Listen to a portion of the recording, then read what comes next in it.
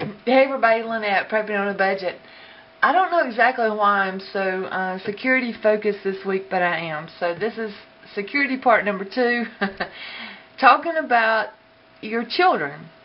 You know, as a parent, we're always concerned about our kids. It doesn't matter how old they ever get. You're concerned about their well-being. You're concerned about their security. You're concerned about everything that involves them, because they are an extension of the parents, of course. Many years ago, when my kids were probably 5 and 7 years old, I taught them a password. And I did that because this was long before the daycares were secured and cameras and all this stuff. But I taught them this password, and I always told them, if anybody comes to you for you on my behalf, then ask them for the password.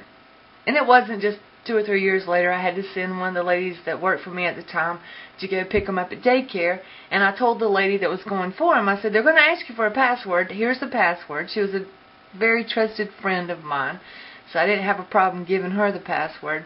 And sure enough, both kids asked her, what's the password? Flash forward about 15, 17 years.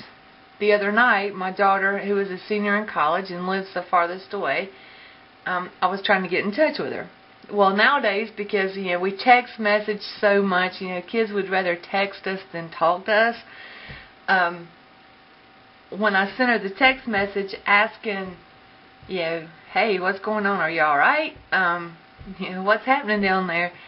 And then I put on the end of the message, I said, please respond with password.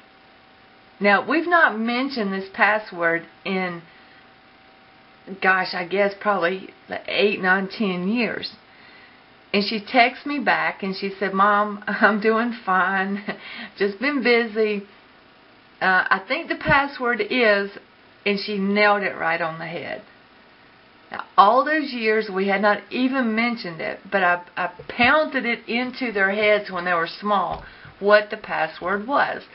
Now, that seems very insignificant, I'm sure, but when I saw that, I knew that it was her that had control over her telephone, everything was okay, and that it was her. Now, some people will say, but wait a minute, Lynette, maybe somebody had a gun pointed to her head, and they read the message, and they made her, type that in.